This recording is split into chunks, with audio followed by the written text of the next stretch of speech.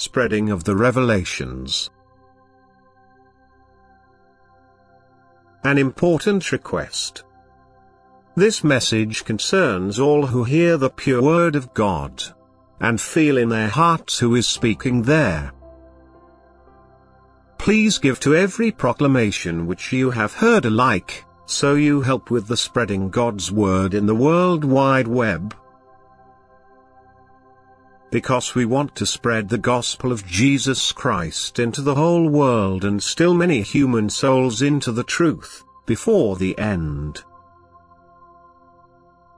With every like you help that the announcements in the algorithm and read and heard. Thank you very much. Revelation 4885. From the 29th of April 1950. Spreading of the revelations. A certain time has been set for you to work for me and my kingdom, and you should use it to the best of your ability. What is given to you by me from above is only of value if it is spread, because I do not speak to one person alone but through one person to all who want to listen to me. My word must therefore be brought to them, and it requires the full use of your strength and your will. I have raised up seers and prophets so that mankind may be informed of the seriousness of the times and the coming last judgment. If they are believed, then people will also prepare themselves. Yet I cannot force anyone to believe, it is a completely free matter of will, which is why nothing more can happen on my part than to reveal myself time and again to those who are able to receive my revelations through their will and their way of life. Hence these revelations will only be acknowledged by those who live a life of love in accordance with my will again. They will also know the value to be attributed to my revelations and will endeavor to spread them.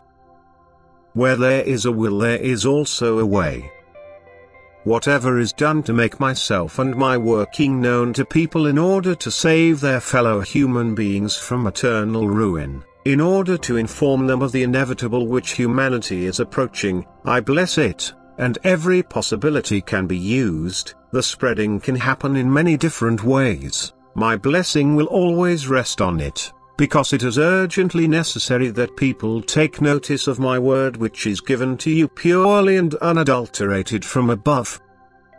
Not for nothing do I speak to people through my Spirit, not for nothing do I choose suitable people for myself through whom I can work in the Spirit. Their work should not be regarded and treated lukewarmly and indifferently, for it is always me to whom you humans then demonstrate your indifference.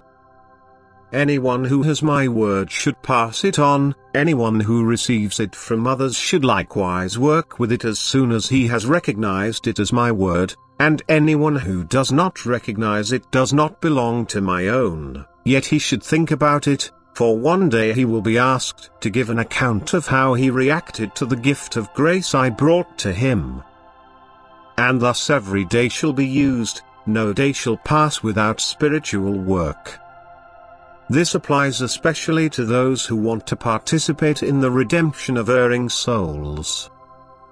They will receive all support from me which enables the spreading of the pure truth, and therefore everything that approaches my servants shall be considered in terms of work for me and my kingdom, for I bring my own together so that they can work unitedly for me in the last days before the end. Amen.